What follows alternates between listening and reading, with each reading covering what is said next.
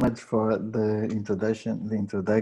It's for me. It's really a pleasure having this opportunity to talk a little bit about time management. And I would like also to start by complimenting all the ladies that are here because today is the International Women's Day. Although for me, all days are International Women's Day, but that's another thing. Time. This is a critical issue, and when one talks about time management, people start thinking about immediately about tools, software tools, agendas. There's a lot of information on the internet and everywhere about time management. We have books, we have courses, we have lots and lots of things, and here are some examples of some of the tools and that are available out there to manage time. Despite this, most people or many people are always late, and many people also fail to comply with the deadlines. So something is wrong, okay, in what we know about time management. And in this talk, I'm going to try to identify the missing elements, or the most commonly missing elements of effective time management. That's what this talk is all about. And to do this, I will start by a small evolution, a brief evolution of time management strategies. And the first one is, of course, not performing time management at all. We can simply do the tasks that we can when they are offered to us, and just perform as in a best effort way, okay, as best we can. And this is, of course, one technique that is, well, old since the beginning of humankind, where people just simply address the tasks that were offered to them, and without concerns of optimizing their time. Of course, this is not the best way to do this. We're going to see better ways to do this, but in order to assess the goodness of a given strategy, I'm going to use what I call a performance graph, okay? That in the horizontal axis, we put the workload, okay? In the vertical axis, we put the completed work. And when we don't perform time management, basically, we have some performance graph like this, okay? At first, in the first part of the curve, we can see that we can manage with, well, a given number of tasks. And then when the workload increases, our results get to, well, to be a little bit erratic, okay? Sometimes we perform well, sometimes we perform very badly, and so we cannot offer a consistent way of performing tasks. So this is the first strategy, the one that, okay, in some cases, this is not all bad, because in some cases, this can be perfectly okay. For instance, a guy that performs highly specialized tasks, or something that for instance, in the artistic area, okay, we don't want to produce many results. We want to produce the best results. And whenever this is the case, probably no time management is the best thing to do. But of course, in most cases, this is not true. So the second era of time management was that of efficiency, and this arose with the first industrial revolution and second industrial revolution, and where people just realized that time is money. Okay, so all minutes of your time are precious, and you cannot waste them. So you have to work. If we plot this in another type of graphic where you have the time and the work rate here, you simply work at full speed, okay, as much as possible. Of course, sometimes you have to go to the toilet, so you must stop. You must stop working, but then you come back and continue working until the end of time. And this treats you. This strategy treats you as a resource that we have to maximize this resource. Okay, so of course this leads to better results than no time management. If we use our well-known by now performance graph, we can see that, okay, we can produce a little bit more work. Okay, the completed work is higher up to a certain point, but of course from this point onwards we can see that, well, time does not stretch, so you have no more time. If you're working at full speed 100% of your time you're working, basically you cannot do more. Okay, well, and this is the end of our talk. No, of course not, because there are ways to improve this. Okay, although we cannot create more time, we can still improve this situation. And in this case, this strategy, the strategy of maximizing the efficiency,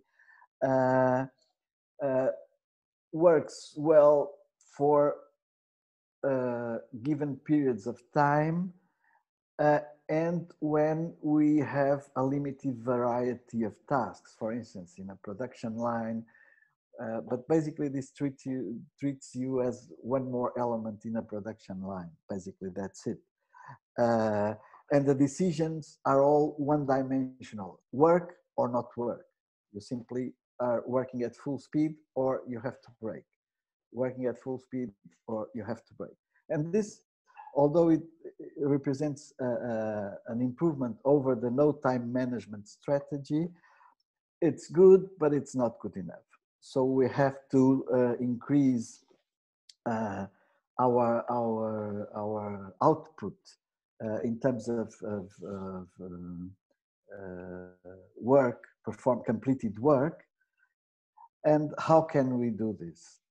Well, there's another strategy that all of us know this, I'm sure, which is that of prioritization. Okay, in this strategy, you simply classify your tasks according to their urgency and to their importance. Okay, so we divide your space in 4 quadrants. Okay, and you have urgent and important tasks in the upper right corner here, urgent, less urgent but important tasks in the upper left quarter, and the urgent tasks but not so important in the lower right hand side quadrant, and the tasks that are not urgent and not important. So you classify your tasks here so that your decisions are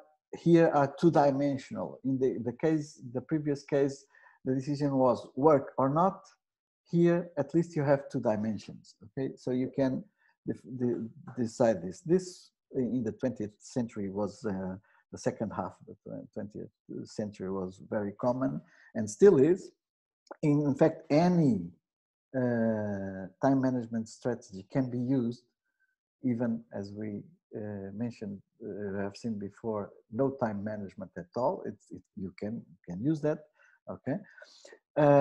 So this is still in use, and it's okay. The problem with this is that some tasks may starve because you don't have time for them. Okay, so they are waiting. It's more or less like in the operating systems, where some processes that are not that have low priority do not get CPU, central processing unit, time. So this is more or less the same. Um, uh, it's a phenomenon that we have. There are ways to for dealing with this. We can increase the urgency of the tasks uh, as they get older. Okay, and so they could pass from this quadrant to this one here, and so on and so forth. So basically, it's a strategy. And can we look at the results of this strategy in our performance graph? Okay, let's look at it. And we see that, okay, but this is the same that as the efficiency.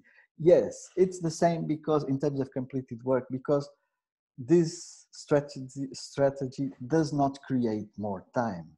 Okay, so basically you're doing a higher percentage of important tasks, but the amount of completed work is the same. Why? Because you have not created you have not created more time with this strategy. So in terms of completed work, it's exactly the same. So we have here a clue. We should try and create time. This looks like, okay, something like, well, out of the Einstein's mind, but no, it's very simple to create time.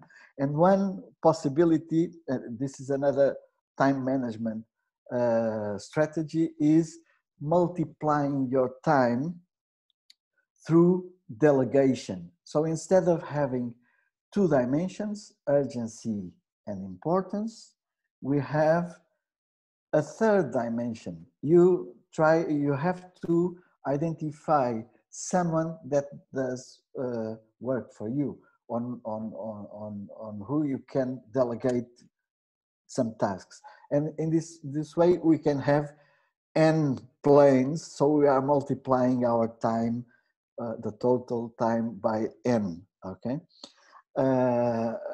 Of course, this is something that it's not new. It's been done throughout the ages, of course.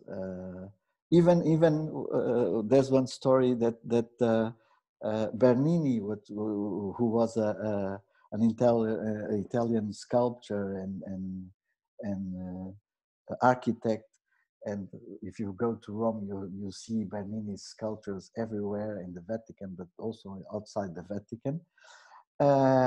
And he delegated most of his works. And people say that if he had not delegated the execution of many sculptures, he would still today be working on those sculptures. And he is from the 17th century. What he did, well, he just outlined roughly the sculpture. Then his students would complete the sculpture almost to the finishing point, and then you would give the final touches, the final details. So this is something that was done by Bernini, but it's still done today by many people. The difficulty with this is very effective, but the difficulty here is the third dimension: who we do delegate tasks. Okay, we should keep the tasks that we perform best. We should do them ourselves, but then we have to delegate the other tasks that we don't feel quite comfortable in doing them. So we have to choose someone to do them, and this is the difficult part. Okay, you have to identify who's the best person to perform that task. This takes some practice. Some people are very good at delegating, okay? Here, those are typically, politicians always delegate everything, okay? They don't do anything, they simply delegate, okay? And some leaders do that, okay? Some because they are like that, others because they have to do it, they have no alternative. And then there are this kind of persons that are the perfectionists. They cannot, they are not able to delegate anything because they think they are the best at every task, and they simply, if they delegate, the task will not be performed as good as they would do themselves. So basically, we have these two extremes, and sometimes we have to fight ourselves in trying to, okay, even though I would do this better than this guy, I must delegate. Okay, this is the dilemma of a perfectionist. Okay, fortunately, not all people are politicians or perfectionists, and they can try to identify the best person to delegate some of the tasks. So we have here 3 dimensions instead of 1 or 2. And if we look at our performance graph, it's better. Why? Because we multiplied our time. We have now several tasks that are being done in parallel, okay? So we broke the barrier of time, and we found ways of completing more work, okay? So this is good. And one could think, okay, so this is it. There's no more way of improving this in terms of strategies. There is still one more. Okay, let's think of it a little bit, because nowadays we can automate many things.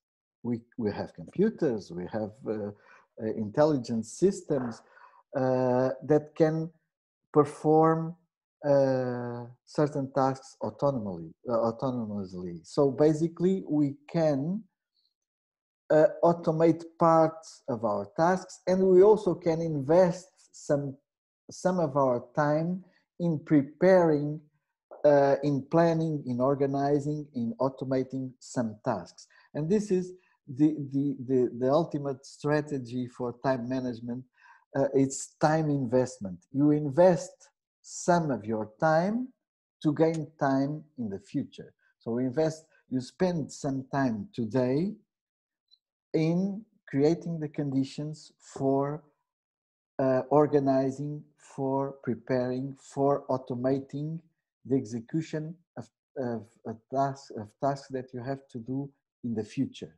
And if we do that, so basically your work rate is not always the same as in the case of the efficiency. In fact, it can grow over time as you automate, or as you organize, or as you prepare more and more tasks. So this is the secret of time investment. It's more or less the same as money, and in fact we all know that some people say time is money. Okay, so you invest some money to make more money, and here you invest some time to make more time. Okay. So if we look at our performance graph here, we can see that we can, in fact, increase a little bit more our completed work using this strategy. So this is wonderful. So we have, let me stress that any of these strategies can be adequate for what we want to achieve, okay? There are situations where no time management is perfect. There are situations where efficiency or prioritization, it's enough. But there are other situations where you have to multiply your time, or even invest some time for gaining time in the future. So that's it. Is there anything else? Well, there is the combination of all these, of course. But the problem with this is that um, uh, we cannot always look only at the maximization of completed work. And why? Because we are not machines, okay?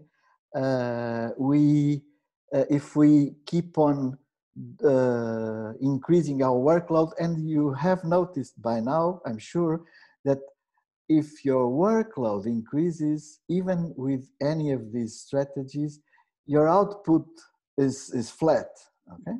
So it increases up to a certain point, but then it reaches its maximum level. And this would be fine, but in fact, in reality, if you keep increasing your workload, what happens is this, okay?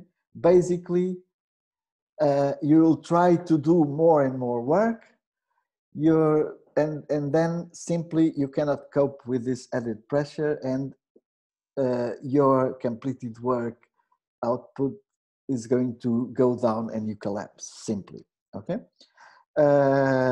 This is more or less, again, what happens with operating systems in computer operating systems, where the operating system, if you keep increasing the amount of processes in a machine, it will start, it will enter in thrashing, which means that the operating system is completely occupied in doing nothing useful from the user point of view. It's doing lots of tasks, but this task is simply switching processes from one to another, and then basically the amount of useful work it's going to go down.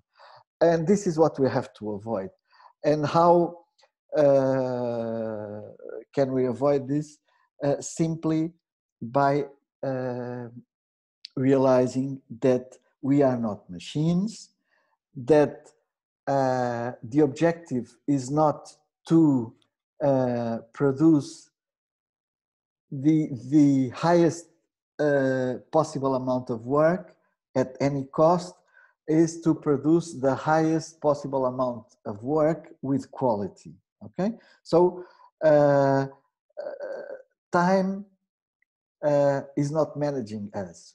It's we that are managing time. We are not puppets in the hands of time, or in the hands of a tool, a time management tool. This is one of the things that I mentioned in the beginning.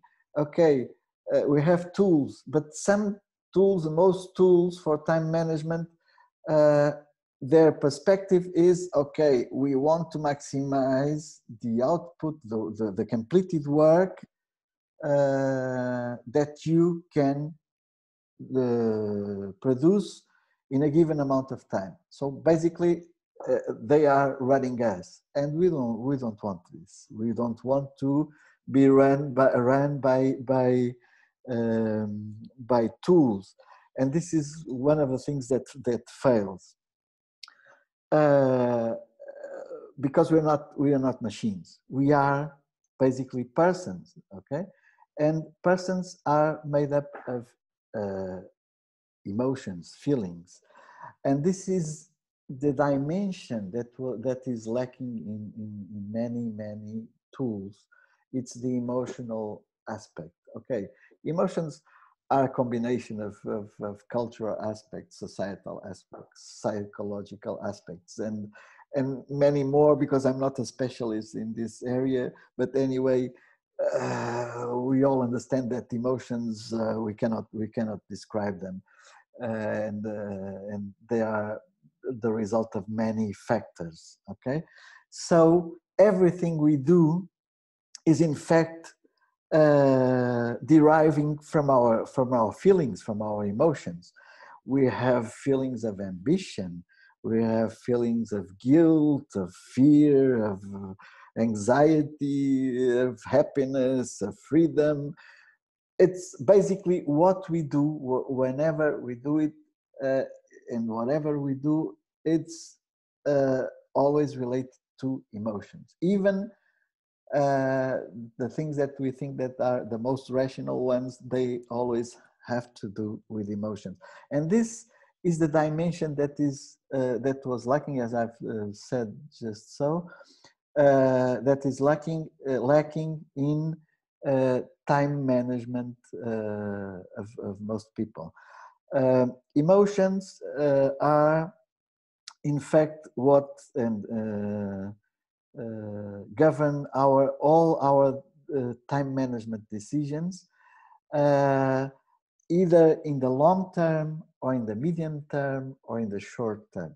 Okay, and this relation also it's also important, because the long term, we should be aware of this. Long term decisions, long term time management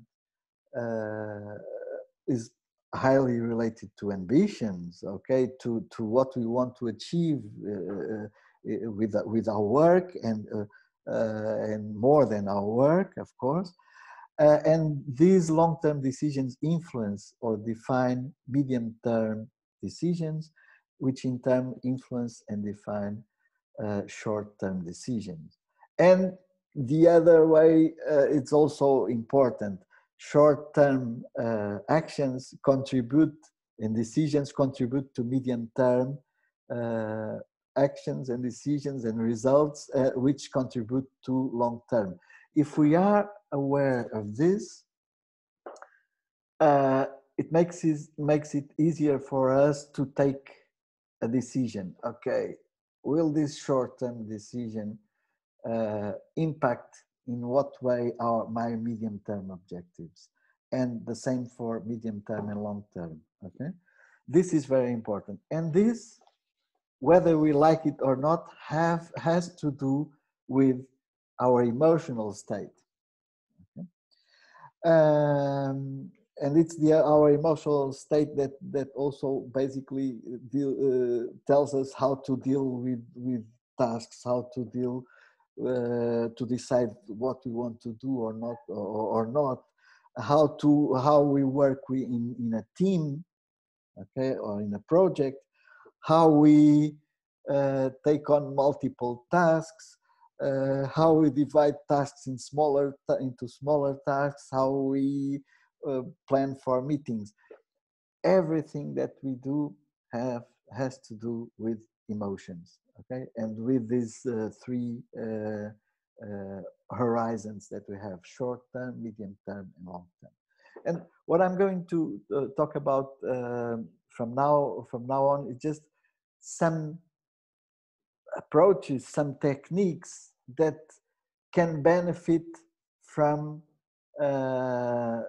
this coordination between short, medium, and long term, and with the realization that there is always a rational part in our decisions, and also an emotional part component in our decisions. This is very, very important. We have to always think of these aspects. And of course, in our day-to-day, we have to take some short-term decisions that have to do with emotions. For instance, okay, we have a task and we have a deadline. Okay, do I feel that I should start working on this task or not? Well, today is not the day. I'm not in the mood for this. So basically, I want to postpone it, and maybe tomorrow I will do it. Or the other way around. Okay, I have this task, and today, although the deadline is still 1 month away, I want to do it now because now it's the right time. I feel that I like doing this. So basically, our strategies should be like this. We should start a task as soon as possible. Okay, irrespectively of the deadline. But okay, the sooner we start it, the better. Okay, so basically, we should start our task as soon as possible. Why? Because we want to have freedom to decide today I don't want to work on this. I will do it tomorrow or in 3 days, okay? Because I still have a margin. This is also why we should be conservative or pessimistic about estimating the duration of a task. When we always have to estimate the duration of a task. I will take 1 week to do this, or 1 day, or 2 hours, or whatever. But we should be pessimistic. Why? Because if we are optimistic, then there's a high probability that we cannot complete this task on time, and we are in trouble, basically. If we are pessimistic, in high probability we'll finish our task ahead of schedule. And what do we do with the remaining time? Okay, we can do lots of things. We can invest this time in organizing, in automating, in preparing other tasks. So basically, in increasing our efficiency. We can use this in dealing with urgent. I don't like urgent tasks, but we will talk about this later on. But we have more freedom if we are pessimistic in estimating the duration of a task. There are some tasks that I always like to mention, which is reporting. Sometimes we have to do, for instance, an annual report. Oh, this is something that we have to do in January about the previous year. So basically, I don't care about this now. We are in March 8th, the 8th. So the reporting will be in January next year. Why should I care about this? Because now I have all the elements fresh in my mind. So if I do something that is relevant for a report, then I should take a note of this in a file, in whatever. I should take a note immediately. I will lose 60 seconds in noting down the information for this report. And then when I have to do the report, I will save lots and lots of hours just trying to recall what I did in the whole year about this. So basically, it's a kind of investment. You invest 1, 2, 3 minutes, 5 minutes once in a while in order to perform a task that will ease the execution of the task later on. It's also a form of investment. So reporting is a special thing. One other thing, of course, is multiplexing. We talked, sorry, I forgot. I was looking at the slide ahead. So still related with this task, with issue is urgent tasks. Okay, what's urgent tasks? Tasks that we have to perform in the near future. Okay, and for me, I'm very critical about this. There are no urgent tasks. That urgencies exist in hospitals. Okay, those urgencies we cannot predict them. Normally, an urgent task is something that results from bad planning from other people. Okay, so basically, if you spend a lot of care, you have a lot of care in organizing your agenda. We'll talk about this later on. Organizing your agenda, or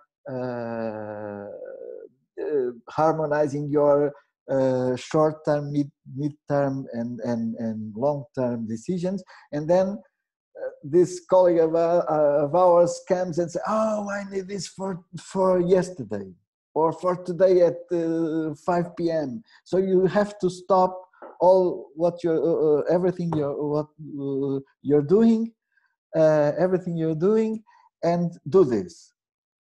Come on, you're not respecting my task management strategy, my organization, because you want me to stop what I'm doing just to do something for you. So urgent tasks are, I would say 95% of the time, the result of bad planning from others, okay? And I look at near future, mid-term future, and long-term future as a tree.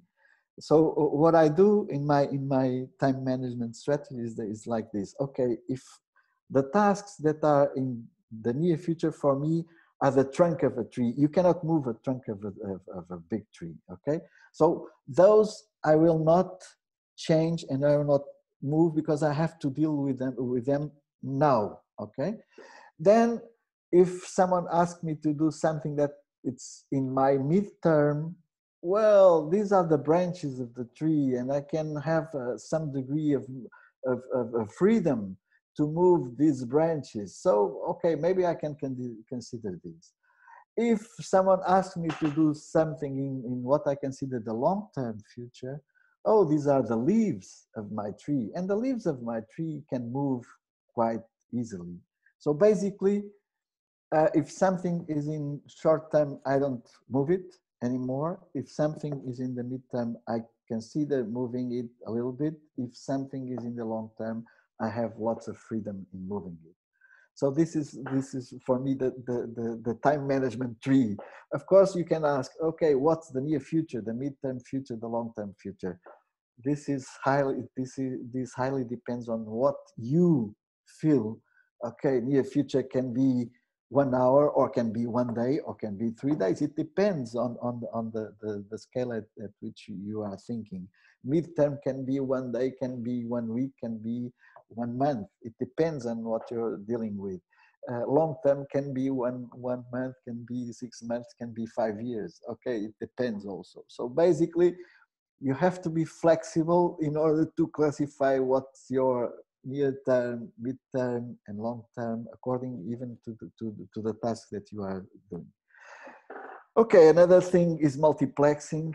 We talked about delegation. Multiplexing is more or less the same thing, but without the master-slave relationship. When you delegate, you are the master, and someone that receives the delegation is the slave, so is performing work for you. With multiplexing, this is not the case, but it's more or less the same thing. For instance, if you are in a project team, you have several people and they are working all in parallel. So here they are collaborating to perform something, and they are working in parallel, okay? Without master-slave relationship, okay? So basically, this is more or less like the guys from communication know this, frequency division multiplexing. You can use several frequencies at the same time during the whole time. Okay, so this is more or less the same thing. You can use the work of several people that are working in parallel, continuously working. Of course, you can also do multiplexing by slicing your time into chunks. So you can do this. This is equivalent to time division multiplexing. You in a given instant in time, you perform one task, then you switch to another task, and you switch to another task, and then another, etc., until you can return to the first task. This need not be exactly always the same sequence of tasks, but the idea is that okay, you don't need to be working always in the same task until the end. You can switch between tasks.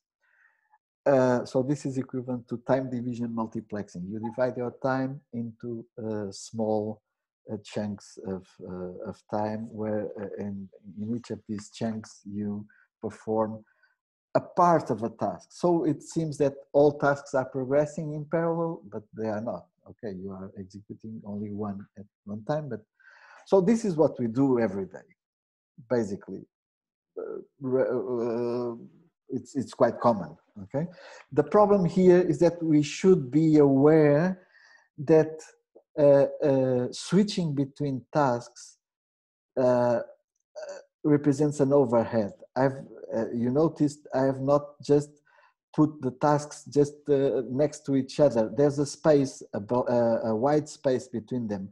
Well, this wide space is time that you waste in switching your context in your mind Okay, because when you start task 2 and when you stop task 2 and start task 3, you have to, okay, what was I doing in task 3 2 days ago? Okay, I was in this point, so I must check, and now I have to switch everything. So basically, you're performing more tasks, but you're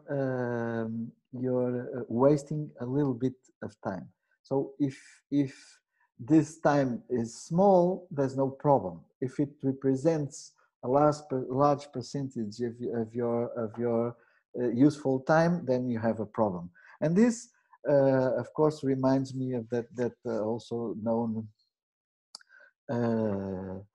story that, well, basically everyone knows it, that it's related with how small and how big should these time slices be, okay? And it's the story of this guy that has a bucket, large bucket, and puts 3 handballs in there and say, okay, is this bucket full? And the people look at it, yes, it's full, you cannot put any more handballs in there. Well, okay, but it's not full because I can take some tennis balls and I put 5 more tennis balls in here, and the space is the same. Is it full now? Yeah, now it's full, you cannot put more tennis balls. Oh, but I can put ping pong balls here, so I can put 20 ping pong balls here. So basically, if we start dividing our time into smaller tasks, we can put in some more tasks. But then there's the problem of task switching. The lesson here is that you should always leave some blank spaces that you can fill in with other small tasks. Okay, I could take a bucket of water and fill the rest of the bucket with water, and would take a lot of water, surely. Okay, so basically these blank spaces here are something that you have to do, and you can use them for that. Okay. One other important aspect of time management that has also to deal with rational aspects, but also with emotional aspects, is meetings. Okay, meetings are a very difficult problem. Why? Because they are the major cause of time waste. Basically, all of us have wasted hundreds or even thousands of hours in meetings. Well, at least the people with lots of years of working. Fortunately, I must say that I've wasted hundreds or thousands of hours of work in meetings. And why? Because, okay, sometimes, unfortunately, most meetings are not well prepared. Okay, meetings must always be are not the places for just brainstorming. It depends. Well, some meetings are for brainstorming, but even those meetings for brainstorming should be well prepared by the organizer, at least, of the meeting. Okay? Should have some ideas. It's more or less like design thinking. Okay, I've organized one session of design thinking once, where in some periods of time, okay, people are there just for brainstorming. Okay, but then there are other periods where you have to do converging work. So an unprepared meeting is something that sometimes people go there without an objective, and after 2 or 3 hours leave, and they say, what have you done here during 2 or 3 hours? What are the results? Nothing. So simply, this is more or less like a divergent lens, where everyone goes to his own corner and to his own point, and there's no convergence. Okay, so this is very bad. The meeting should be prepared not only by the coordinator, but also by the participants. The participant when he's summoned to a meeting, should know exactly what he's going to do there, what are his contributions, what he wants, not just go there and see what happens. Okay, this is not a good way. Another problem with meetings is that, okay, probably not in many countries, but in countries like Portugal, and I will not mention others. Sometimes people arrive late at the meeting, and this is bad because, in fact, this talk started exactly in this way. I was one day waiting for my colleagues in a meeting, and I was complaining about some of my colleagues that were late, and said, "Come on, you don't know how to manage time."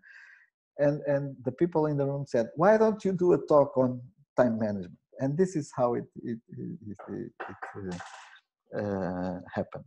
Okay, but anyway, arriving late at the meeting is very, very bad because you're wasting everyone's time.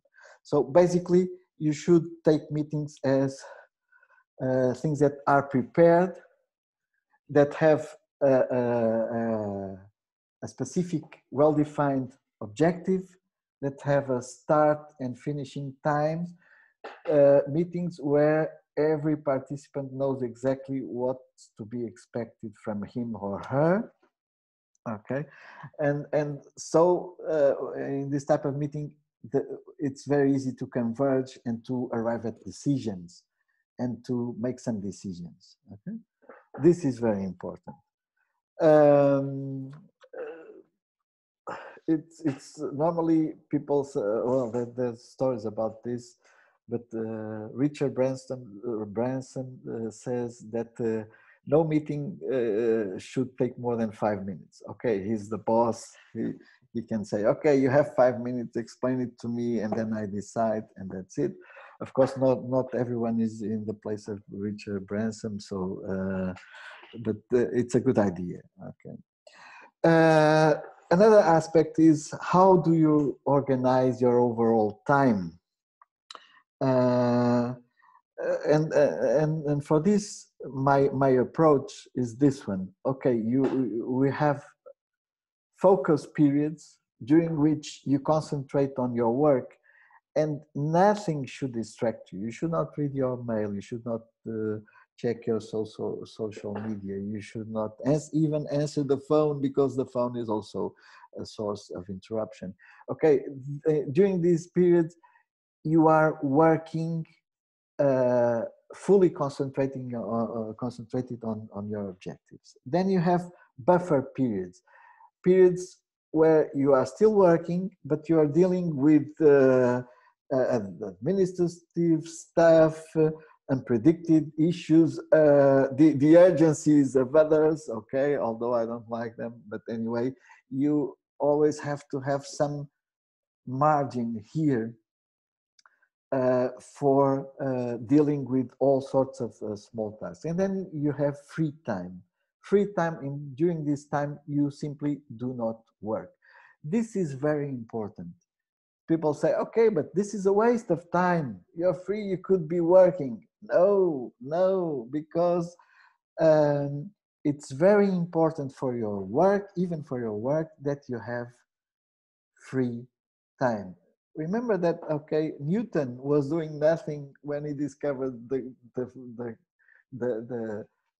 gravity. Okay, he was just relaxing under a tree, and then a fruit fell on his head.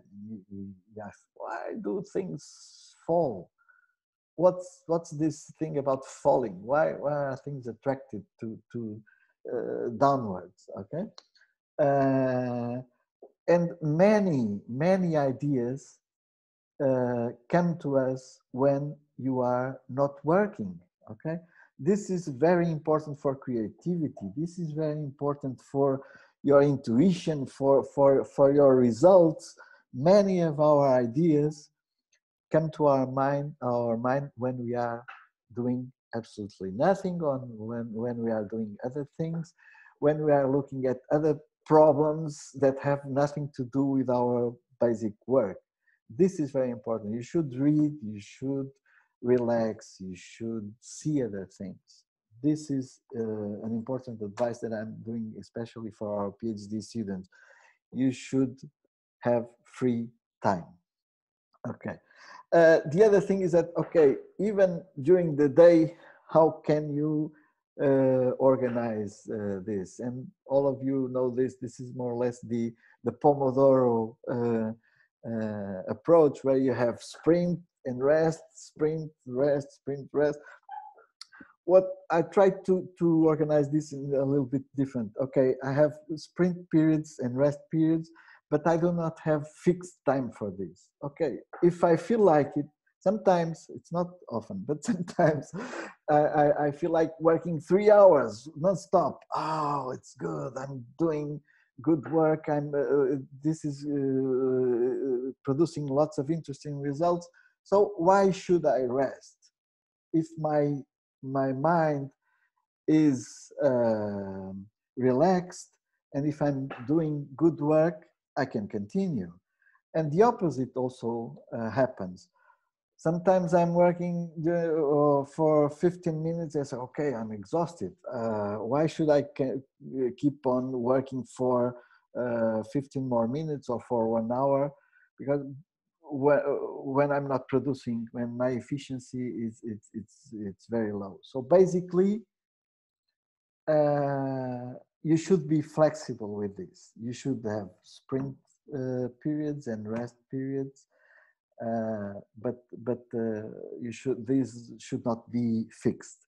Why? Because you should be aware that your productivity, first of all, the productivity falls as the time since the last break increases.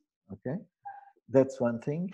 And the other thing is that sometimes we are tired after half an hour's work, and sometimes we are fresh after 2 hours work. So it depends on your emotional status also. Once again, your emotional status. So basically, you should stop working not when the work is done, but when you are tired. Okay, this is also very important. Because work never ends. Okay, you could keep on working and working and working and working. So if you're saying, okay, today I'm going to work until 10 in the evening, or 11 because I have to do this, but probably you're doing this, you're tired, and your productivity is at 25% or 20%. So you produce in 1 hour, you really produce the same amount of work that you would produce in 12 minutes if you would be fresh, if you had had a rest period. Okay, so basically the best way to do this is just to stop when you're tired, and then you come back and work with much better energy, okay, and much better results. Calendars. Okay, everyone has calendars, agendas. We have this in our mobile phones. We have this in our laptops. Some people say, "Oh, I want to use a calendar, and I don't want to use a to-do list." Because the calendar has the period in which I have to produce some work, and the to-do list is just a to-do list, and I have no dates in there. So basically, some people prefer to-do lists, others prefer calendars. I normally combine the two of them. Why? Because they are in fact complementary. A calendar, you should put in a calendar not everything that you have to do, but just what I call the mountains, the things that you cannot move. Okay, you have a class here from 10 to 11. You have no way of changing this normally. So basically, it must be here. Okay, you have a meeting here at from 2 to 4. Okay, so you cannot change this. This does not depend on you, so you cannot change it. So I put it here, but normally I put in my calendar only the things that I cannot move, the things that do not depend on me and I have to be there, okay? So what do I do with the rest of the time? Relax? No, of course not, okay? What I do is just, I use this time for either for focus time or for buffer time, okay? Basically, I decide, okay, I have one morning for this, I can concentrate, I can study this subject, I can invest some time here, I can do this research or whatever. So basically, the idea is that, okay, I keep my calendar as free as possible. Only the unavoidable commitments are there, and the rest I put in my to-do list. And so if I look at my calendar and I say, okay, I have 2 hours here free, what should I do? I go to my to-do list and I say, oh, now I feel like doing this, my second one in the to-do list. I really feel like doing this, so I'll do this. So I adapt my emotional status to my rational need of performing a given task. So basically, by doing this, I optimize. I optimize my willingness to perform tasks. And this also maximizes my freedom of choice. Okay, I can choose what to do in a given period looking at my to-do list. So if I could put everything, the whole to-do list in a calendar for 1 week. Okay, but then I would lose freedom. So basically, I prefer not doing it and keeping it in the to-do list. Okay. Well, we are almost finishing, and some last ideas. Okay, one important thing is that I've talked about a lot of what I do and how should I organize my time. So it seems that I'm a little bit selfish, no? Okay, because and some people say, okay, you should be as selfish as possible in your time management. If something does not interest you, you simply say no. Okay, I will not do this. You just concentrate on what you want to do and what is good for you. Okay, I consider this an error. Okay, a mistake. This is a mistake. Why? Because you're not alone. Basically, you are in a community, whether it's a community of researchers, whether it's a community of workers, whether it's a community of family, okay, members of your family. So basically, you are always you always have relationships with other people, and you should account for this in your time management. You should not be selfish in managing your time. Why? Because sometimes you will need to delegate some tasks. You will need to ask other people to perform something. So basically, you should give some time to other people, because sooner or later, and normally it's sooner than later, you will need their time also. So basically, it's an investment. You should invest some time when you perform something to other people. You're investing some time in doing something that probably in the future may have some return. It may not.